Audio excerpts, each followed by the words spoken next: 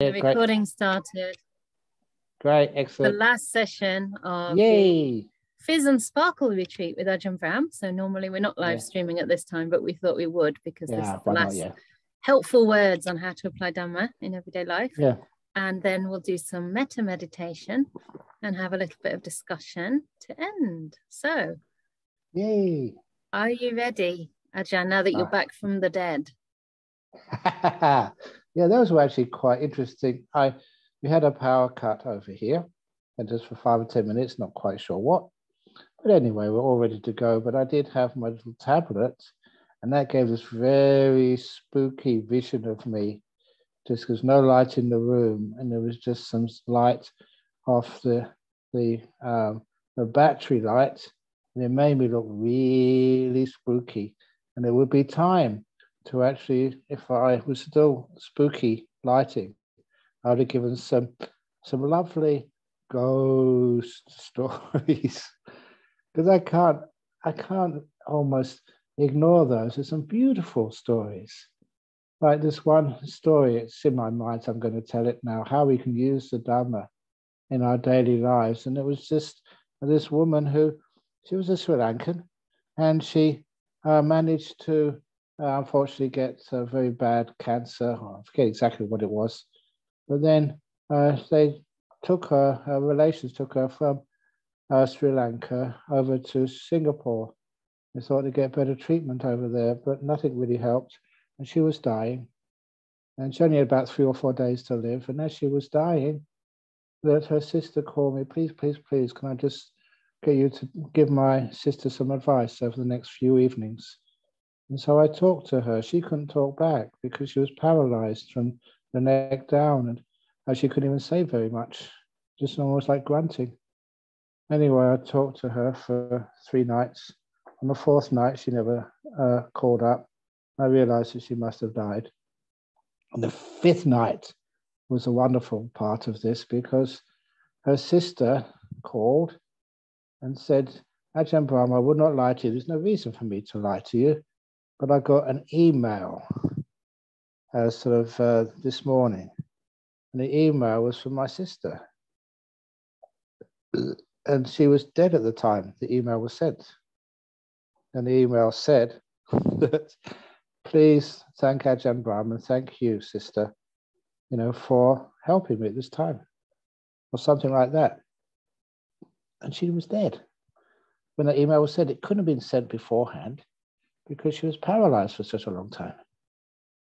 So I always remember that story, that if you're a good practitioner of Dhamma, then even when you're dead, you can send emails. And there's the joke behind that. It was a true story, but I always make something useful out of it. That's because I wasn't all that sort of understanding of how email works, but I understand that's what Gmail means. Ghost mail. Anyway, back to being reasonably serious. One of the problems with living on a life is how to continue the process of meditation, even when you're working, when you're tired, when it's late, whatever's happening. And sometimes it's if you feel that meditation is important and valuable, you feel this practice is useful, then you will find that time. One of the problems is, though, that when people, they get some joy and happiness out of the meditation, that it can very easily fall away. And one reason why it does fall away is because you don't associate with good people. You associate with people, in town, in your company, in people selling you stuff. And that's one of the reasons why we do have spiritual communities. And this is the story behind this was of this royal elephant. And this is in one of the Jataka tales, but it's a very beautiful story. This royal elephant in many, many years ago in India was a prize. It was like the vehicle which the kings would use, because in the jungle, it's a waste of time having a car or something. You need an elephant which was tall enough to go through the bush, safe enough to go through the jungles, and strong enough to go up the hills and the mountains and across the rivers. So some of these elephants were so prized in some realms in the time of the Buddha. And this particular elephant was one of the very, very best, always well behaved and always very obedient. And the king loved him, was well looked after. But one day, that elephant, he had water in his mouth, in his trunk, and he squirted it at the king. Never done that before. And when he pooed just when the trainer was right behind him. In other words, he started to become a little bit sort of badly behaved. He was losing his virtue. And so the king knew that this was a very good elephant. It must be some disease or something. So he got all the best doctors and vets to find out what was wrong with this elephant. They couldn't find anything wrong with him at all. He was in really good health. And so according to these stories, you read these in the Jatakas, it's a good story. Whether you believe it or not is not as important as the fact that it makes so much sense. So what happened was one of the ministers in that government sort of said, I'll try and find out, get some more information. Instead of making conclusions, I will stay by the elephant, for 24 hours and just to see what happens. And so having no ideas what he would discover, this minister went to the elephant enclosure and sat there in the evening, and at night time still meditated quietly. And then it was in the early morning, about 2 o'clock or 3 o'clock in the morning, that the minister heard a sound behind the elephant enclosure. And that sound, he investigated it very carefully. He found there was some bandits and robbers who had used the space behind the elephant enclosure as a meeting place in the evening, so they could decide who they were going to rob, who they were going to beat up, even who they were going to kill. And because they were badly behaved people, the elephant was picking up on their vibes. Even though the association wasn't verbal, it was just being around, sort of people who said bad things or did bad things. The elephant was picking up on that. So after a while, the minister left, told the king. The next night, the king had the soldiers wait for those thieves and arrested them all. And the minister arranged for good monks and good nuns to go behind the elephant stall to meditate and to talk and discuss the Dhamma and to chant. And after 2 or 3 days, the elephant returned to his virtuous behavior again, very reliable and lovable, just like he was before. And the meaning of that story is that the people we associate with can sometimes condition us and make us into good people or bad people. So it's one of the reasons why we have to be careful who we associate with, and why it is the case that, say, in a Bodhinyana monastery, sometimes men come here for a few days and their wives say afterwards, oh, they're such good men after this, such good husbands. Thank you for cooling them down. Or if they go to a nun's monastery, Bhikkhuni's monastery, after a few days, your wives will become so peaceful and so calm and non-argumentative and always seeing the very best in you, because that's what the Bhikkhunis are like. Associating with virtuous people, like their virtue rubs off. Associating with good people, that's one of the causes for you to become good. And so little by little, that association with good spiritual people encourages you to meditate, encourages you to keep precepts, encourages you to be kind. And it's something which works on such a deep level that sometimes you don't even notice it's actually happening. Now, I don't know if I should say this, but there was a few monks who became monks with me. They disrobed eventually, and some of those monks who disrobed, they get married, and they always ask me to do their marriage ceremony for them. I do some chanting. And some of those, the wives afterwards, they said, oh, thank you so much. The wives, okay. Thank you so much for training my husband. 3 or 4 years in a monastery, they get well trained, they know how to wash up, they know how to be obedient, they know how to be kind, they know how to be virtuous. They're very good husbands once they've been trained in a monastery.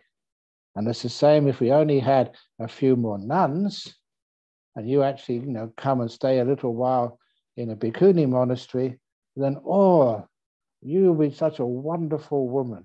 And many men, if they really wanted to, would like to be your friends.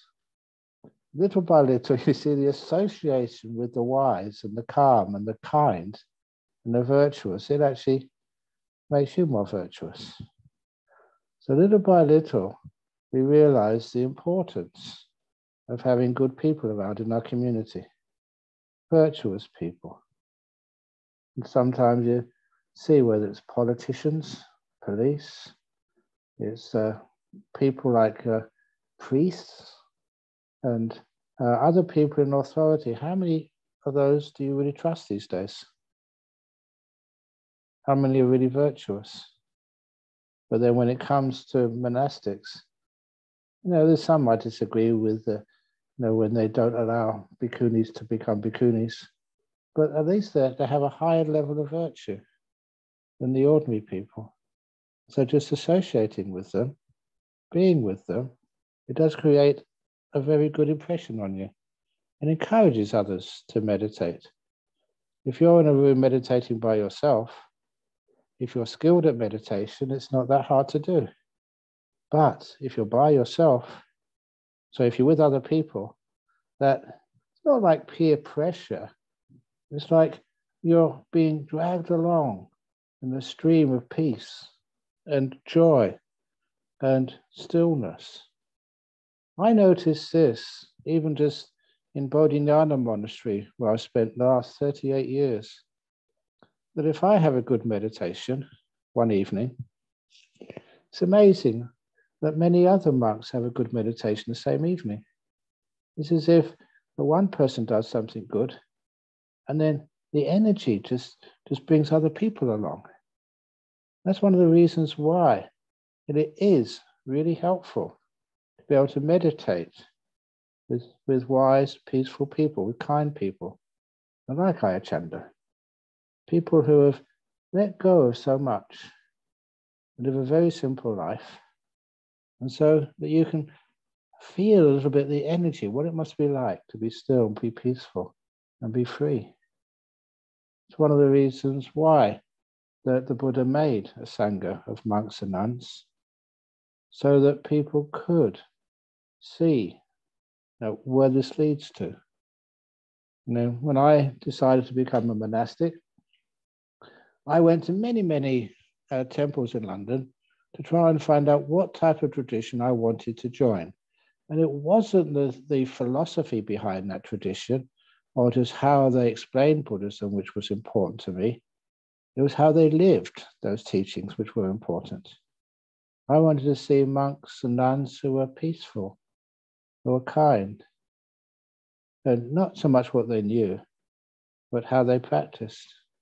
And that's one of the reasons why a spiritual community is really, really important to how you put these teachings of Buddhism into practice in your daily life. And when you do that, you have a refuge you can go to. And it's not just a refuge of ideas, it's a refuge of practices. Sometimes I feel I might get into trouble by saying such things, but I don't really believe that's so, because every time I taught these things so many times, and that people actually find them very helpful, very useful. In England, in Europe, it's a multi-religious society. You meet people of so many different faiths. And I've made an effort of not isolating myself just in the Buddhist community, but making many, many friends in the different religious communities here in Perth, in Australia. And I remember just being invited to what's called Christchurch Grammar School. It's one of the top grammar schools here in Perth, a private school. That's why they call it a grammar school. But anyway, it's next to the River Swan, beautiful views, and very, very expensive to send your kid there. But anyway, the one morning that they invited me to go and give a talk at their morning assembly. And I knew the chaplain more than anybody else, Frank Sheehan. We used to work at the Cancer Support Association, not far away from there. And anyway, I got there early and we were supposed to wait outside the chapel before the chaplain, the headmaster, and myself would go in. It was the headmaster, the principal, who told me, so this is a Christian school. He took that part of the school very seriously. And he said that when we go inside the assembly hall, we have a little shrine to Jesus there. He said, when we go in, I will bow. So the chaplain and the principal will bow to the little statue of Jesus. But because I'm a Buddhist, please, you don't have to bow. And I remember that occasion because I used it as an opportunity. And I said to the principal, excuse me, but I demand my right to bow to your statue of Jesus. And he was quite surprised. But I said, and I had the time to explain, that when I bow to a statue of the Buddha, I never bow to a lump of metal or to a statue made out of stone or of wood or whatever. What I bow to is what that means to me, what it represents. When I see a statue of the Buddha, it means to me the beauty of virtue, of goodness. If you have precepts, you keep them. The kind precepts, the generous precepts, the honest precept, you don't lie. And I've seen the benefit of that in my life and other people's lives so much that I can bow to that very easily. When I bow to it, it's like I'm feeling these things are so important, they're above me. I put my head down in worship, finding worth in these qualities. And my next bow is to peace. My third bow is to kindness. There's peace in the community where I live, peace in the world, peace in my own heart, peace in my meditation. And the last one is kindness, compassion, which always inspires me. There's when we had a little blackout there. And the two monks you might have seen in the beginning, I think the people organizing this saw. I never asked them to come onto my hut to help out. There's no way I could. They just came because they knew that I might be in trouble, not being able to connect, and do my service for you. And they came up and sorted it all out for me. Not being asked, living with a community like of kind people, people looking after you, finding out what you need before you even ask them. It's a beautiful thing to have. And so that kindness is what I bow to. And when I said that to the principal, he understood. And the three of us went into the hall, the assembly hall, with three of us bowed together to the statue of Jesus, because I could see something in there I respect. I don't respect everything, otherwise I'd be a Christian. I'm not a Christian, I'm a Buddhist. And now I find that Buddhism much more meaningful for me. But still I could find something in there to respect and bow to. And that's what I did. And then I never realized what that attitude meant to the principal, because he was quite a well-known gentleman, one of the leading Christians in Australia. And he arranged a trip, a bus trip for many of his students to come to Bodhinyana Monastery and to appreciate what Buddhism was. He arrived early in his own car, and I met him in the car park, and the two of us together, we went into Bodhinyana's meditation hall. There's a big statue of the Buddha. And the two of us together, side by side, we bowed 3 times to the Buddha statue. I paused there. All we bowed to was virtue, peace, and compassion. There's a wonderful way of using this Buddhism in our daily life to actually make a more harmonious and peaceful world. And people could understand that. And to this day, when I see people who aren't really Buddhists, and one of the things which they dislike is all this bowing stuff, and they think it's cultural accretion to the teachings of the Buddha. Once you understand what it means and how it can be used, wow, they really get it. You get all these Westerners who vow they never bow to anything, bowing to the statue of the representing virtue, peace, and compassion. So little things like that create peace and harmony in our world, and that creates the opportunities to meditate and have some stillness. That's one of the reasons why, over many, many years of people experiencing the benefits of things like meditation, you have meditation rooms in Google, the headquarters in San Francisco, and also in Facebook. I've sat in both of those, and apparently in Michael Dell's, what's it called, Dell Computing, they have a meditation room in there, and people can go anytime they want to have a quiet time for themselves. And the reason they do this is because, just like that elephant, you can get stressed out in work. Just spend a time, a peaceful time with other peaceful people, a time to relax and rest, is a great, what the other companies say, is a great investment for the happiness, well-being of their workforce, and also for their greater commitment to the company. If you look after others, they look after you. And it's one of the reasons why that many smart companies, I know I have many meditation rooms in my company, in the Buddhist Society of Western Australia, making sure that people have the opportunity any time to go into those meditation rooms and relax to the max. Because sometimes life is very stressful. And the ability to find a little place where you can just sit down and be peaceful is wonderful. It means afterwards you become far more productive in your life. Even these days, wherever you live or practice, the very, very least, you have your toilets. As I keep on saying, the American term for the toilet is a restroom. A restroom, why does it say restroom? I think it's a beautiful thing to turn it more into a restroom than a water closet. Especially Japanese toilets, they don't have any water in them. They do on the bottom, but they squirt water up into your right places and they dry them up all by themselves. So it's more like a place where you can clean yourself comfortably and peacefully, where you can relax and rest. And I've often told people, if you can't find any other place to meditate, to find some stillness, go into the toilet, sit on the chair in the toilet and meditate for 15 minutes. Just 15 minutes, that's all. When your boss says, "Where have you been?" You said, "I was in the toilet because I was constipated." But don't tell him you meant mentally constipated. In other words, you went there to relax and let go. And you do find it's been proven so many times, especially, in Harvard Business School took this on.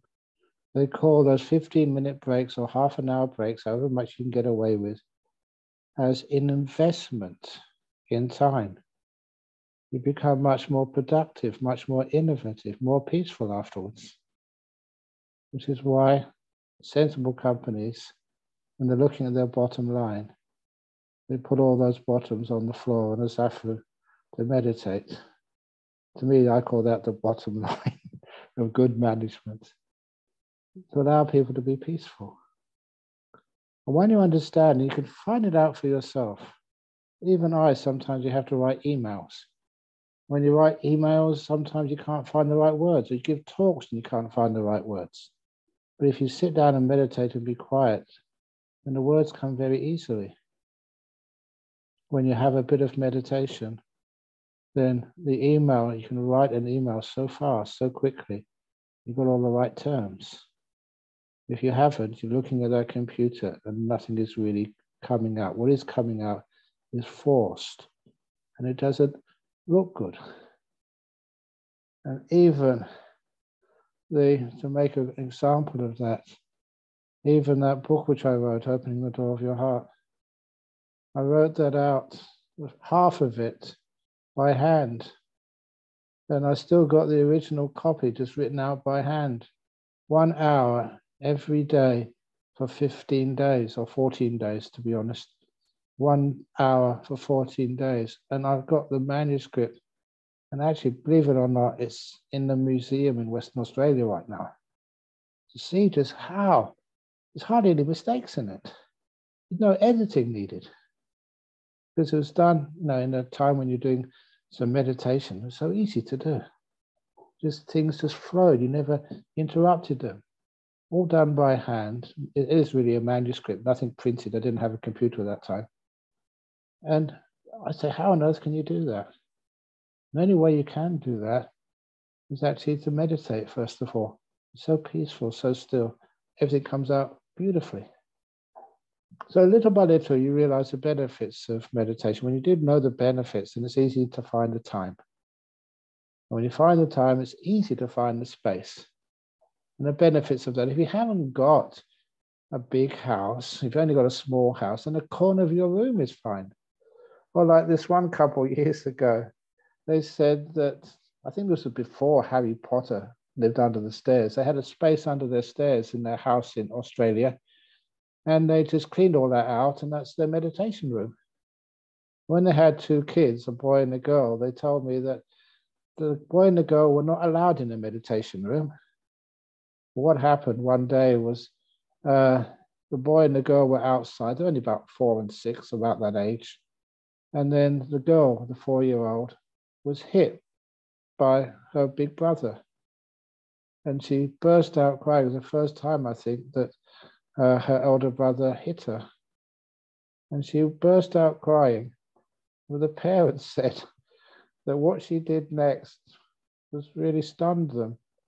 The girl just ran to the space under the stairs, stopped crying, and sat in the meditation place. It's the first time she'd ever been in there. She needed to go into a place of peace. Having little places like that in your house are great. Even your children realize this is a place of safety and security where you can go. So if you find meditation really important for yourself and others, then you find those places in your house, in your apartment, in your, wherever you happen to be living. You can find those places. When you have the place there, don't ever do anything else in there except the meditation. Yeah, you can do some reading of books or listening to talks, but please make it like a pure spiritual place for yourself. You have TV rooms, you have video rooms, you have toilet rooms, you have bathrooms, bedrooms, goodness knows what else. But why don't you have an important place, a spiritual room, where we can just sit down and make the place for that. And the benefits you will find from it are enormous, which means that you have a place to find peace and quiet. And you can actually get that peace and quiet because it's right there for you. Little by little, that's how we can encourage the practice in our daily lives. We find it works. I don't know how many times doctors have told me just how well these things work. And people with diseases, things like, what did I say the other day? Scrub typhus, food poisoning, dysentery in Thailand, all this other stuff which you've had in your life. And still, it amazes me just how meditation can actually give you a much greater sense of health.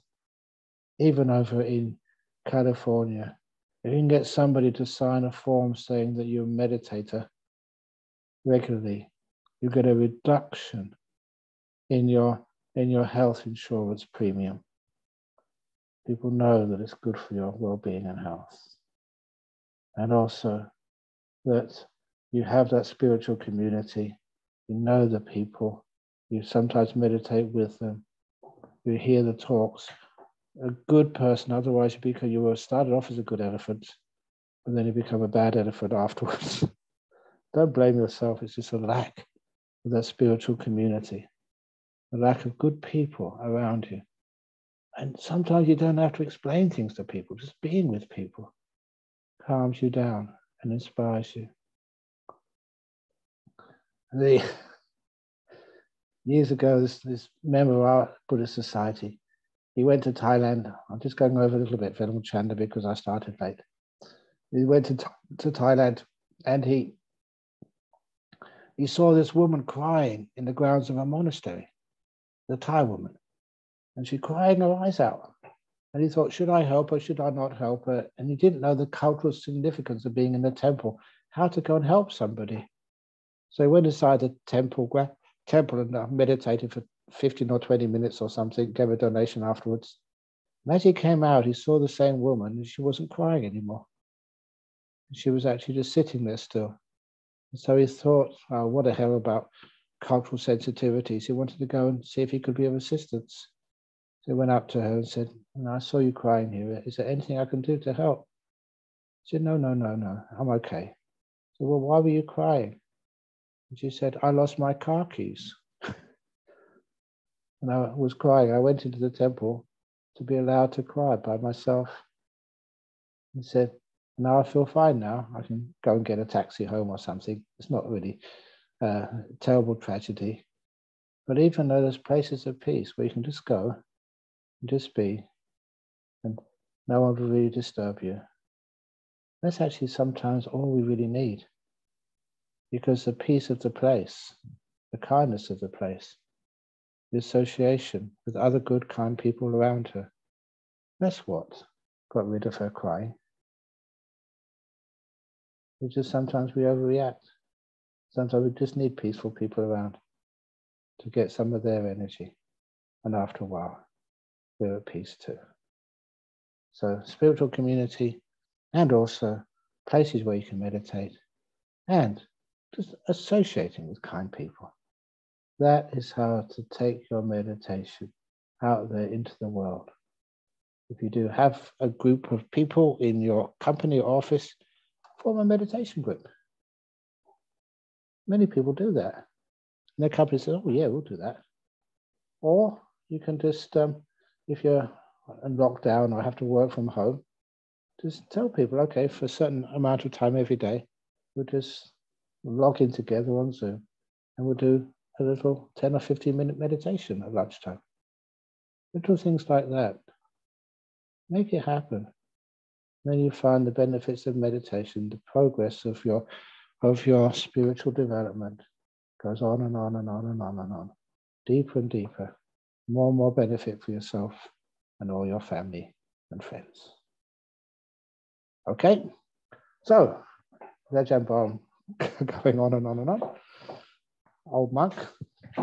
So anyway, the next thing we're supposed to do is have a tiny break, and then we'll do the loving kindness meditation.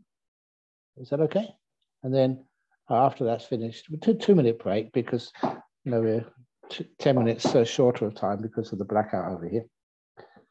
So 2 or 3 minutes if you want to alleviate yourself, let go, relieve yourself of pressure. If you've got resilience, like I was taught resilience by Ajahn Chah, sometimes you go on for hours and you couldn't go out until you finished. But now my bladder is very strong. It's true, something you can endure for such a long time. It's amazing.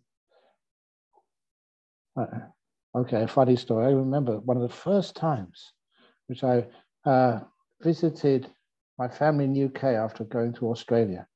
It's a long flight. I think I did go via Singapore. And on the flight from Singapore to UK, this was an economy class in a cheap airline. They put me in a window seat. There was a free space next to me, but the aisle seat was a woman. And I was thin in those days. She would actually look like I do today. She had gravitas. She looked like a donut, but without a hole. It wasn't holy, she was just a lay person. But then, because of my rules as a monk, you can't actually climb over the woman to go to the toilet. So I remember just sitting there for a long time. And then when she got up to go to the toilet, I also rushed up and made sure I got to another toilet quickly, did my business quickly to get up before she came back. Otherwise, I say, excuse me, and she would just move her legs and you'd have to climb over her, which was against my rules. So you had to be very mindful and very aware, but I was also very grateful to the training got from Ajahn Chah to be able to restrain, and just to wait and be patient. And I've still got that ability today. No health problems. Able to sit there and talk and then go to the toilet later. Easy. Thank you, Ajahn Chah, for your training. Okay, I don't know what doctors feel about that. You say, oh, you're going to damage this and damage that. I think fear damages more parts of your body than anything else. So anyway, now is the time for the loving kindness meditation. So here we go. So it's going to be going on till we said about 10 past. So let's get it going. 10 past 9. Quarter past 9? Quarter past 9, okay.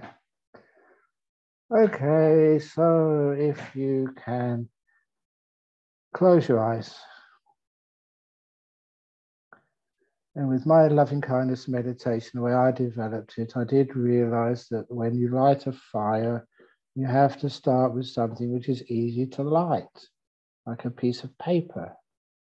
And then after you have the piece of paper, then you can put on some kindling, some thin sticks. And from the thin sticks, the bigger sticks, and the bigger sticks, the even larger logs. And the larger logs, then you can put on even the wet logs, ones which are really damp. And the fire is so hot by that time, it can evaporate all the moisture, and even the difficult logs to burn can take the fire. And that's just like the beings we spread loving kindness towards. At first, we put something simple to develop the emotion, the feeling, the thing which we know as loving kindness. And once that's developed, then we can put on more difficult things, and then more difficult things, and then the really difficult things in the end. And sometimes it's amazing that people sometimes think, I can't love that person. Oh, they've caused me so much misery and trouble. You find you can. You start with easy things, and you work your way up. So anyway, so sitting down, if you can't be kind enough to your body to sit in a comfortable position, then where are you starting loving kindness from? This is not an intellectual exercise. This is the practice. Be kind to your body. So how does it feel right now? If you need to move the body, to adjust it, to scratch it, adjust the clothing, fidget, please do so. The fidget, the scratch is loving kindness. You're being gentle and compassionate to your own body. So I'm going to be fidgeting a little bit to get my body as comfortable as it can do, just out of loving kindness to my own 70-year-old body.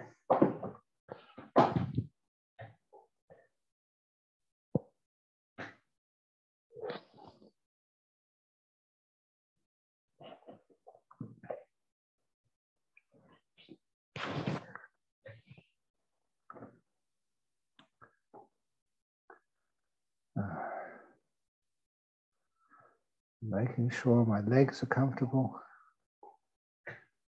my butt is comfortable, my back is comfortable. Well, it's not, so I can move it.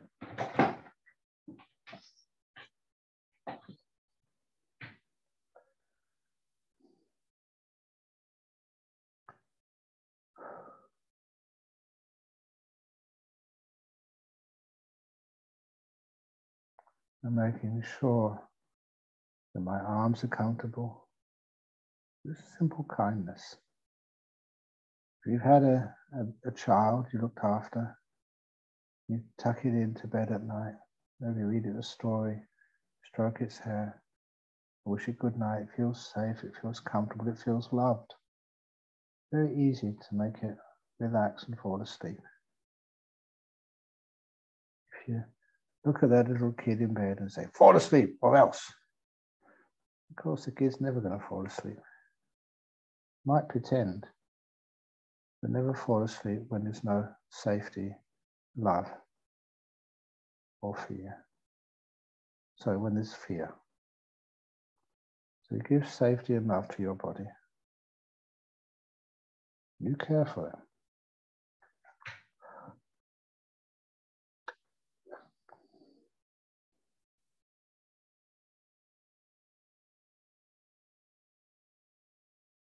And then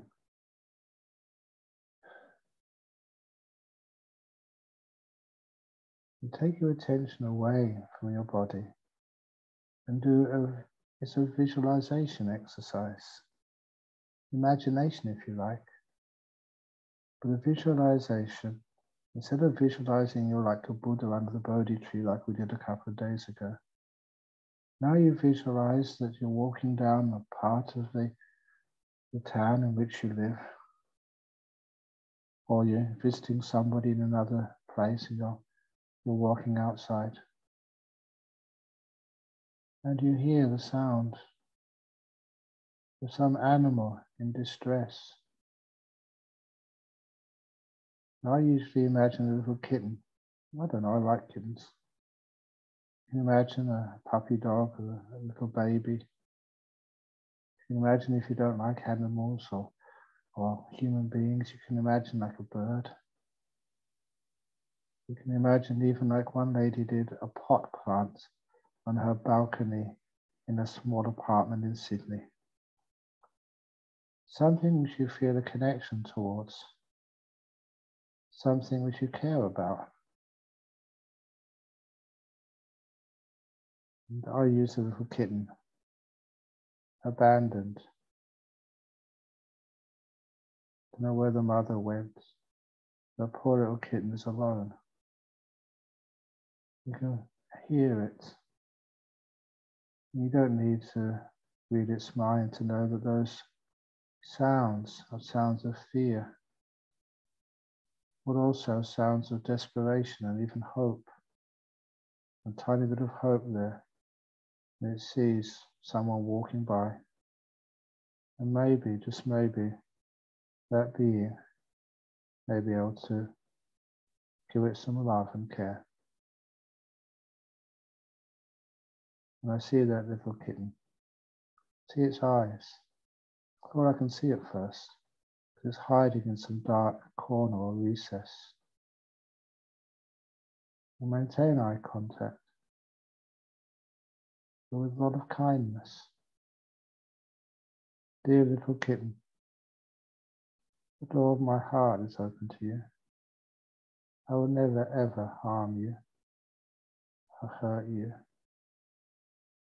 But actually it is my privilege if I can be of service and can help you. Giving is not a sacrifice. Giving is bringing joy to my practice. Please give me the opportunity to serve you, little kitten. These aren't just words, I mean them and I feel them. And imagining I'm really looking at an abandoned kitten. It's as if I can see those eyes in that kitten soften and its head emerge slowly out of the darkness of its little place where it hides away for safety. As it comes out, I continue looking at its eyes, giving as much loving kindness and care and compassion I can possibly muster. It's a tiny kitten. As it comes out, I know that sometimes some animals, cats especially, they really look after their hygiene. Their skin is their fur is always clean, well washed, licked. It hasn't got a mother. And this little kitten's fur is all tangled. As it comes further out, it's as if I can see clots of blood on its fur. That poor kitten, like many people, trust. They don't know who to trust. And sometimes they trust the wrong people, the wrong animals. They get bitten and chased away. Imagine how difficult it is when you haven't got a bigger animal like a mother or a father to look after you, to teach you how to survive and how to be safe and how to get food and how to have love. That little kitten is so afraid. It knows it has to trust someone, otherwise it will die a lonely, cold death. So still keeping eye contact and spreading as much loving kindness as I can generate from my heart into that little imaginary being. I extend my arm out, my hand, and of course that little kitten doesn't know why I'm extending a hand out. And maybe it's to hurt that little kitten. I do it very slowly until that kitten allows me to touch her. It doesn't hurt.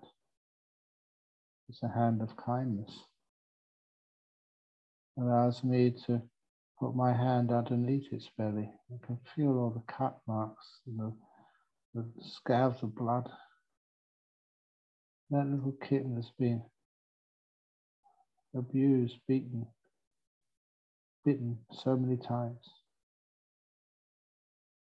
I very gently lift it up, still giving it this beautiful golden rays of loving kindness coming out from my own heart. As much as I can, and I lift it up so softly, so gently.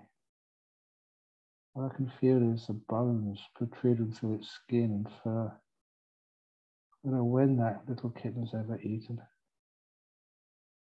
You can feel just what a terrible first few days of life it's had. That it survived is a miracle. That it trusts is amazing. And it allows me to pick it up so softly and bring it to my own chest. And warm this little damaged, lonely, abandoned kitten with my own warmth. I hold it so softly because it could jump out at any time. You feel the tension in its body. Is this a being who would really look after it? Or is this just another trick which will hurt it so much? As I'm holding it to the chest, the reason I place that little kitten there is not just for the physical warmth, it's just right over my own physical heart. And this is, for me anyway, this is where my loving kindness seems to have its source, in my chest. And I don't just warm it with my own physical warmth. I imagine these rays of golden light coming out of my heart, through my skin of my chest, and into this imaginary being, warming it with kindness, spreading love into it. With Mettā, little kitten, the door of my heart is always open to you. Let me look after you, clean you, give you a safe place where you can rest, give you food, whatever food you need to eat. I care for you. When you give those feelings of loving kindness towards any being, it's very easy with an imaginary being. You've done this many times in real life. You can feel the skin and the muscles of that little kitten relax. They get all loose. And you can notice the little kitten even closes its eyes. You can rest. I don't know if it's resting, but I always imagine I hear it purring, maybe for the first time in its life. It knows it has someone who will look after it, protect it. The pain in its body, this hunger, is not as important as knowing it's loved and cared for. And the future is safe. You hold that kitten so softly. And you just bathe it in loving kindness. And as I'm bathing in loving kindness, I can feel the skin above my heart, in my chest, start to tingle. Those rays of loving kindness seem to be getting stronger. I spread this golden light, this warmth, this healing, this expression of kindness and love all over this cat's body, down to the end of its tail, to its little paws, right through its body, up to its head, to its ears and its whiskers and its little nose. I spread it everywhere there. This little kitten falls asleep. Maybe the first time it's rested, it knows it's safe. When I give out these feelings of loving kindness, they get stronger, and I feel more joy. Now, it's like you flip the vision of a little kitten to someone you know, maybe your best friend, maybe your lover, your child. If you're alone, it may be just, again, an animal you're so, so close to. You imagine them right in front of you, as if they've suddenly manifested and come to visit you. You look at them. They are just the same as a little animal, little kitten. Even your best friend, your lover, your closest associate. Even they get hurt so many times by life.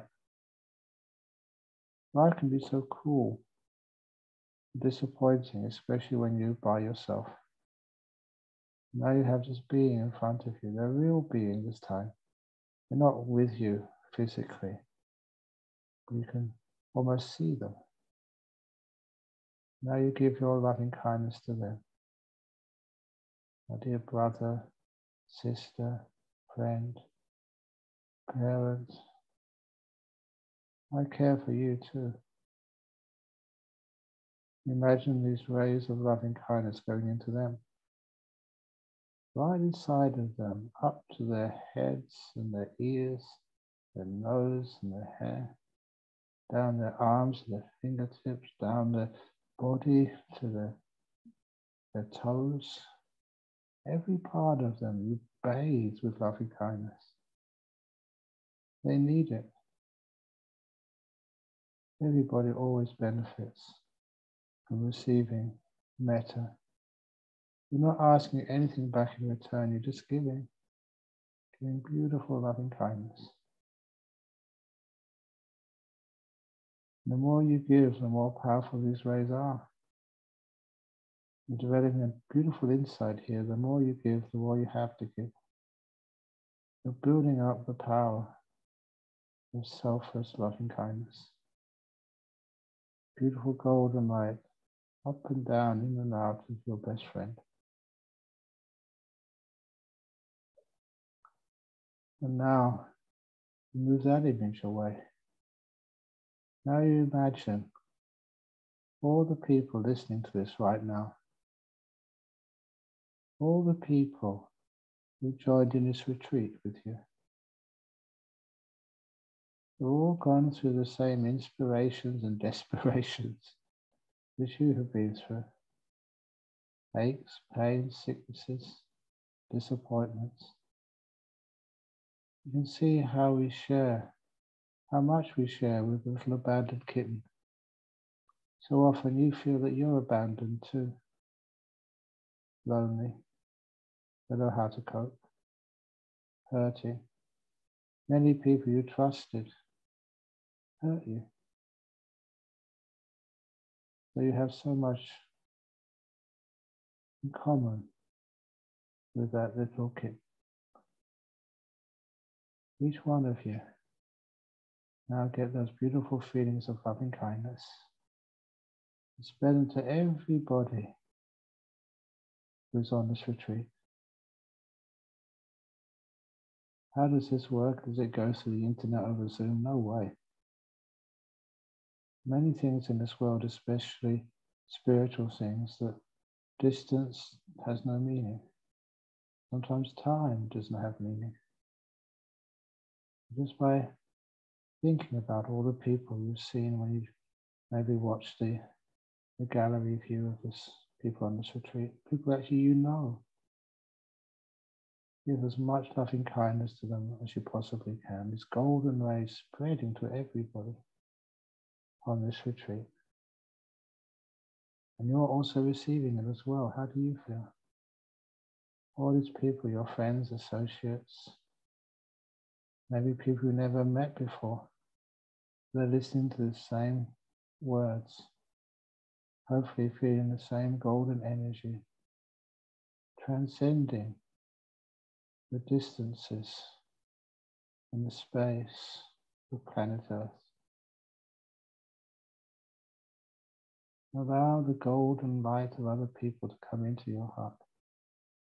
As it comes in, it stays there, grows, and goes out to the other people on this retreat. Warming, healing, knowing you're loved, you're cared for by people who don't want anything back in return. It's a privilege to give, to care, and to serve. You. How does that feel? Now, extend it further. Once it's strong enough, don't go too fast. Once it's strong enough, send it to your other relatives and friends, wherever they are in this world, your associates, people you've met and not here on this retreat.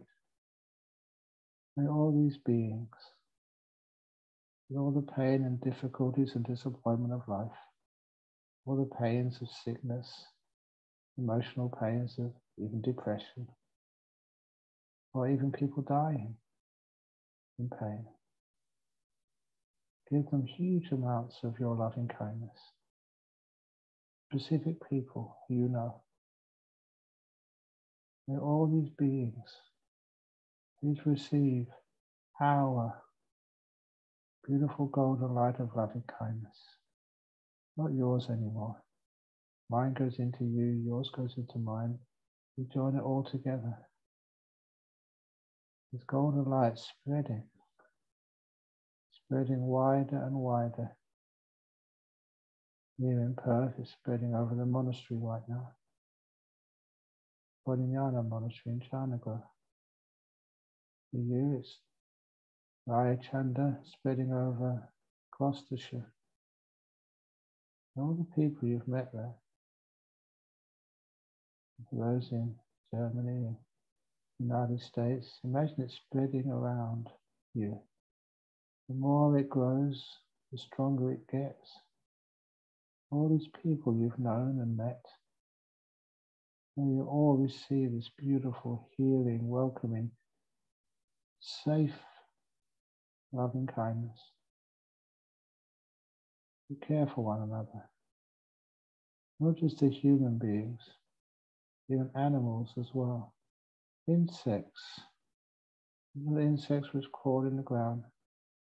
Little kangaroos out here in Bodhinyana Monastery right now, and the little joeys, the birds in the sky, even little flies. It's the fly season here in Perth. Hundreds of little flies buzzing around all over the place.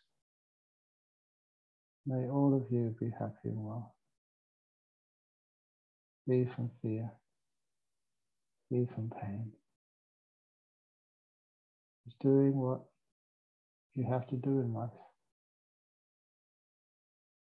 And spread that loving kindness so far, so strong. It covers the whole of planet Earth. Just like you would love to feel an intense loving kindness. And many beings in our world, even the leaders, people who work in governments, in military, they do some terrible decisions sometimes. But the best way to help and heal them is to give them this kindness. May all the beings in this world receive my love, my kindness. There may be people you married before, or just it ended disastrously. Maybe people who hurt you, people who made decisions which really caused you so much more difficulty. May all beings in this world, we mean it, be happy and well. May you feel this peace, this joy, this freedom, so you don't need anything more. You don't need to exploit others.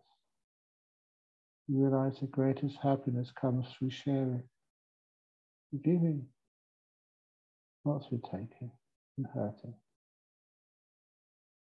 May all beings in this world be at peace.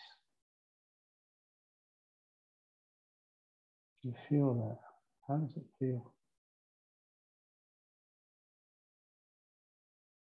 There's one being you've missed out. Imagine it now. You're looking in a full-length body mirror at yourself. This being who bears your name. This being who is vulnerable, who makes mistakes. Look at yourself. You say, me, with all my faults and defects, I'm trying the best I can. I do really care for others. Now I care for myself. May I receive this loving kindness. I feel like golden energy going into my body, up to my head, to my toes, to my fingertips, all over. Bathe and drench yourself in the golden energy of loving kindness. You deserve it. You deserve to be healthy. You deserve to be at peace. You deserve to feel joy. You deserve to feel the respect which other people give you. You feel that. Let it grow inside of you.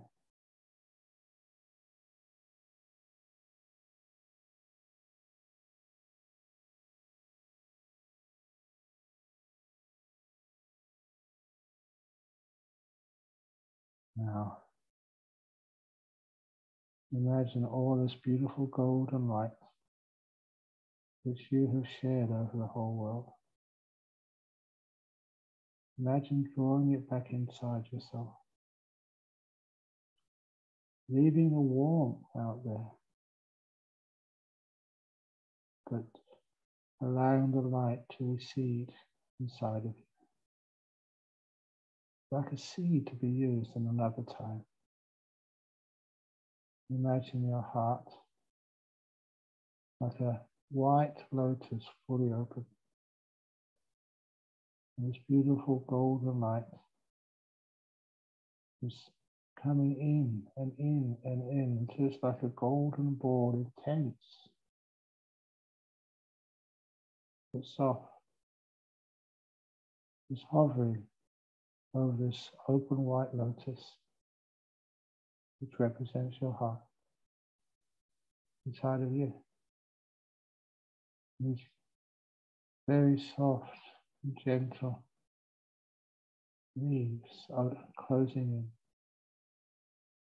guarding, enveloping, guarding this seed of loving kindness to use at another time, another place.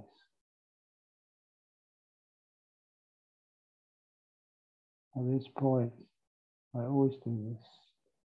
Let's give a little chant for you all, a blessing chant from me, for the happiness and well-being of you all. Nati me saranang anyang, Udo me saranang warang, Etena sacha vajena sutite hotu sabada nati me saranang anyang Dhammo me saranang varang Etena sacha vajena sutite hotu sabada Nati me saranang anyang Sangho me saranang varang Etena sacha vajena sotite hotu sabada.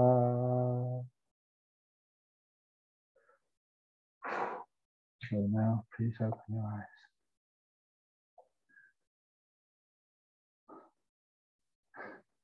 I've gone over time again, but I don't think you can call that overtime. It's beautiful to give loving kindness to everybody. And I know that Derek is supposed to say something soon, and I'm supposed to say something, because this is the last time I can contribute. But we're going to go over time, I'm sure. Please excuse us. So for me, again, thank you for giving me the opportunity to serve. Weird thing which I found.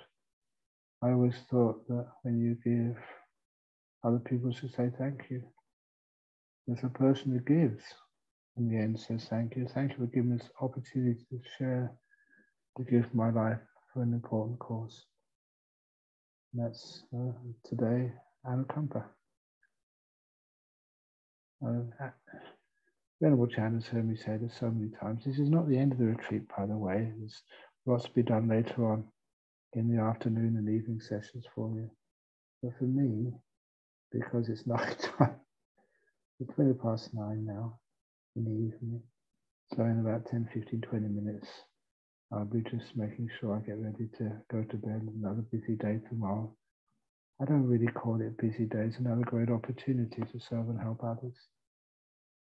But anyway, it's a beautiful opportunity. You've formed some spiritual community here, each one of you. And please don't allow it to fade away. Whenever you have grown something which is valuable and beautiful, it's not that now it's here, it's going to stay here. You've got to maintain it. And after a while, it maintains and it grows and grows and grows. And it serves you as well as serving so many other beings. What a beautiful opportunity that is. One of the highest forms of human life is to serve the Sangha. Let the Sangha serve you. And little by little, that community just grows and grows and grows. It creates a beautiful, beautiful environment. When people visit, they get inspired. Such things are possible in this world, even today.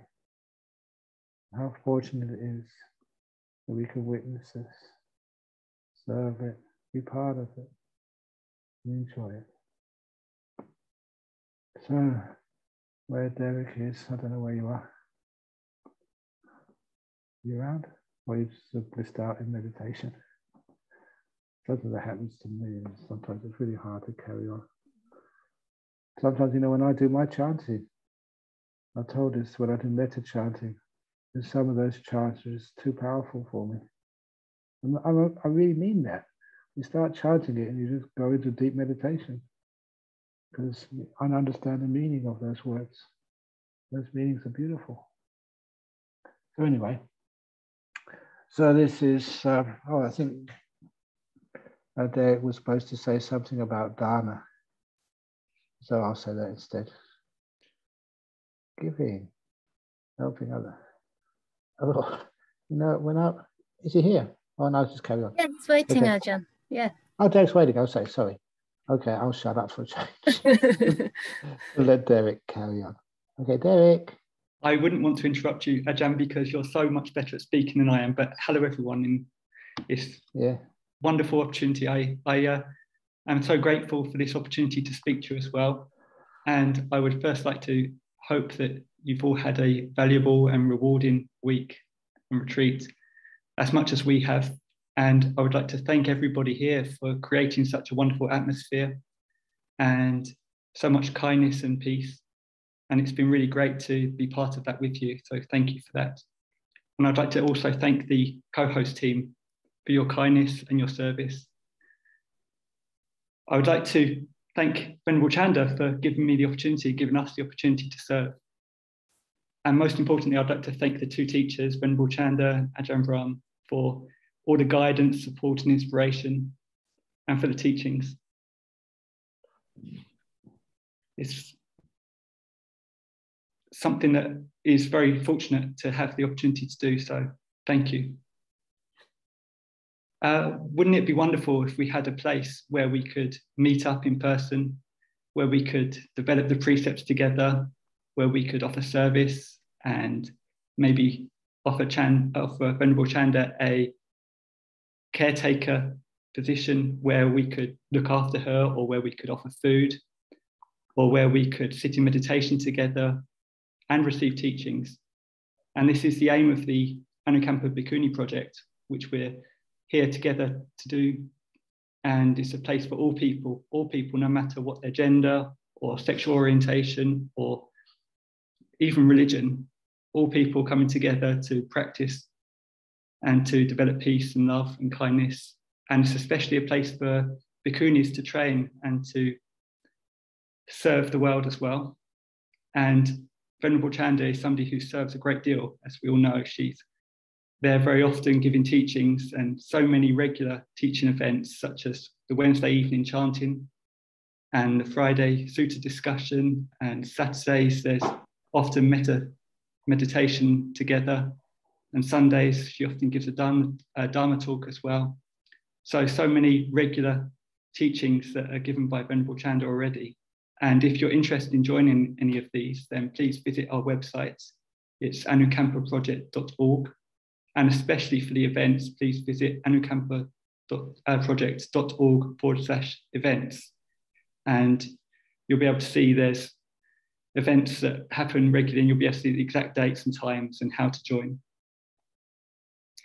And all of these events and the retreat are offered on a donation basis. So if you would like to support this project and support this opportunity to always come together or regularly come together and practice and serve, then please consider giving whatever you can to support the project. And all donations are really gratefully received. It's anukampaproject.org/donate.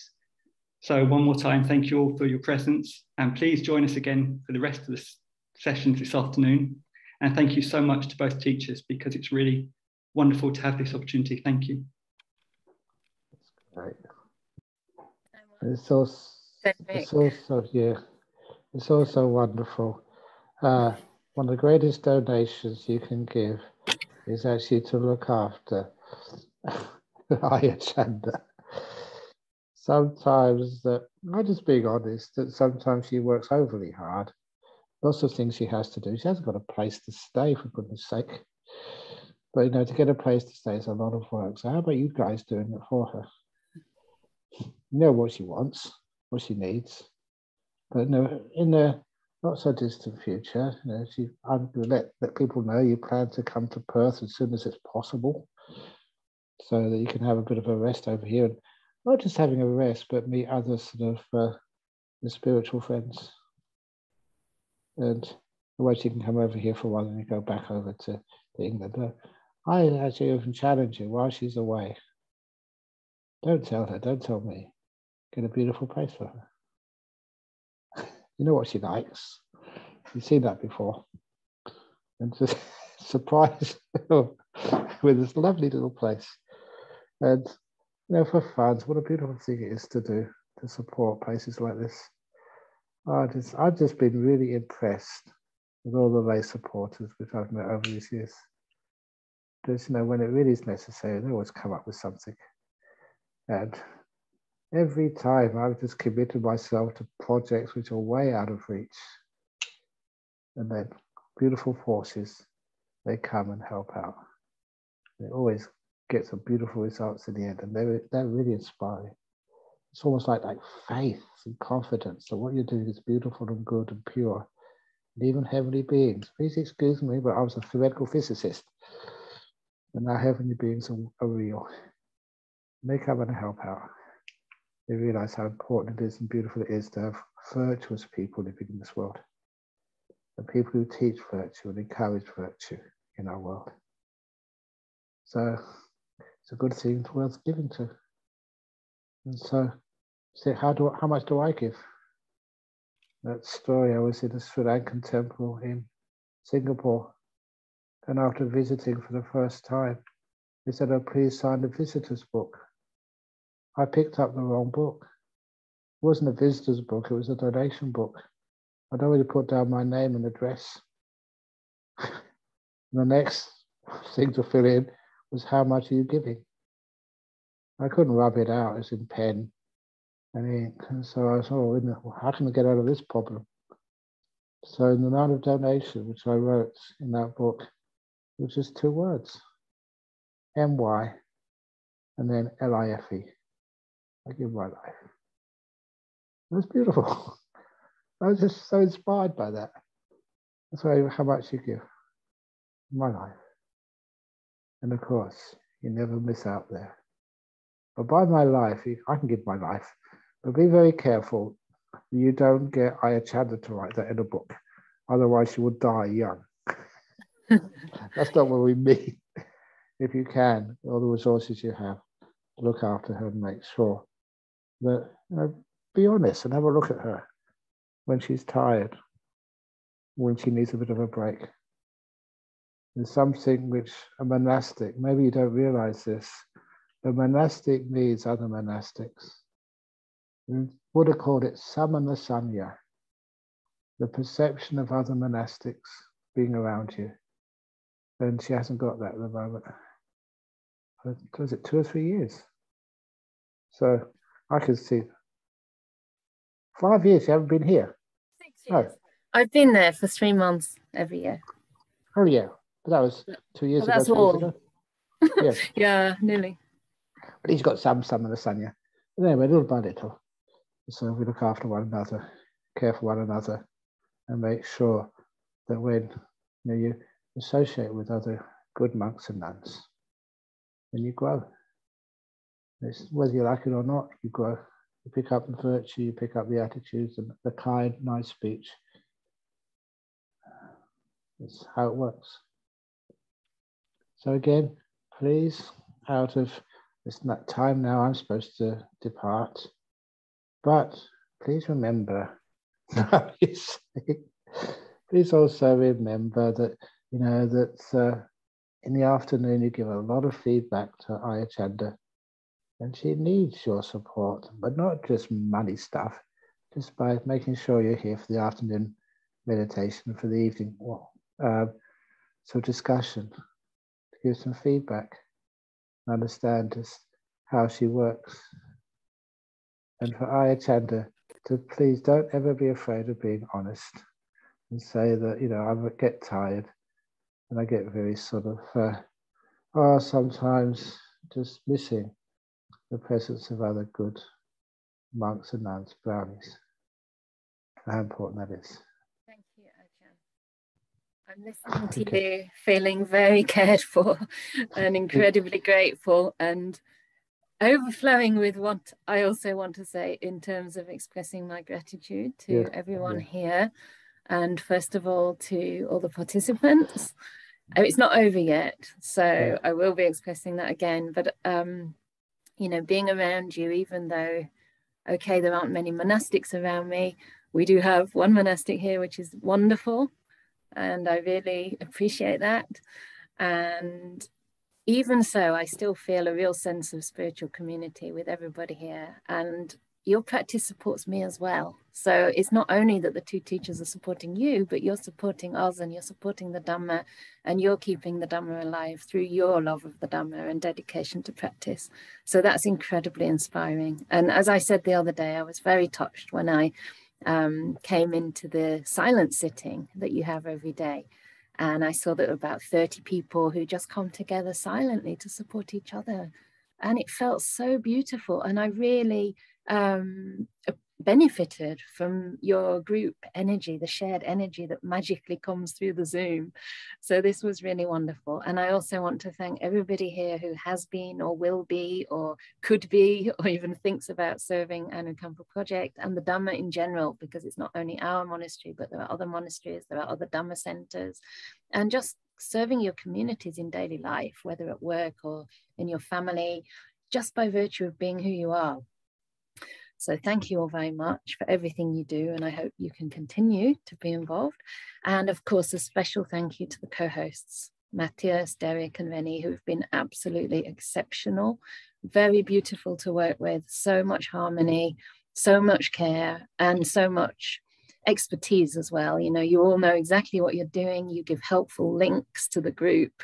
They always have the Sutta references at hand whenever I mention it in the class, and it's just really a privilege to work with you all. So thank you. And I know that you don't even need thanks because you do it from the love in your heart, but I feel like expressing thanks because without you it would be a very different experience. I would be far more burned out. But as it is, I feel kind of supported, and as we've been doing this over the years, it's become increasingly easy. Only my energy is wearing down, but the actual running of things is increasingly easy and smooth. And most of all, I want to thank my very revered teacher, Ajahn Brahm, who's the most incredible example to me in every way, in terms of your practice, but also in terms of your incredible service by giving your life, not only to this project, but just to the Dhamma all over the world. And it's just incredibly inspiring. I think everybody here can experience that. And I feel incredibly privileged to be so well supported by you as a teacher, as a colleague, as a spiritual friend, and as a Dhamma father. So that comes from the heart. And of course, no words can ever really express that. So what I try to do is serve. And that's my expression of gratitude to you and to all my teachers. And of course, going back to the Buddha himself. So whatever I do is not through my own strength or courage, or that strength and courage comes from the Dhamma and comes from my teachers, really. So yes, I just want to thank you for that. So. Okay, but you missed out one person. So may I formally thank Ayachanda for organizing this, for sacrificing so much to be here for you all. And amazing, sometimes she's told me, I'm going to tell people what you told me. And sometimes, oh, the afternoon, what am I going to do? Can I manage this in the afternoon and the evening? You managed it very well. It's not easy for you, but it's a wonderful job you've done. So on behalf of everybody, thank you, Ayachanda, from your teacher and all the other people in Anukampa. And before I go, we usually put a bit of effort into saying sort of sadhu. So I'm going to do the three impressive, over the top sadhu. Sadhu means awesome. And this is especially for you, for Ayachanda, awesome Chanda. Sadhu, sadhu, sadhu.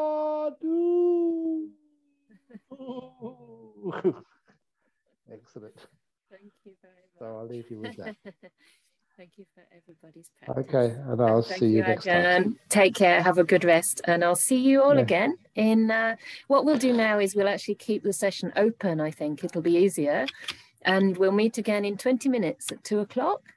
And we'll have some questions. You can talk to me at that time. So properly, you can actually talk. You can raise your hands, and then we'll have some little groups where you can talk to each other as well. So I'll see you in 20 minutes. Get a cup of tea. Turn your video off if you want to, but please don't leave the meeting. Take care, Ajahn. Good night. Good night. See ya.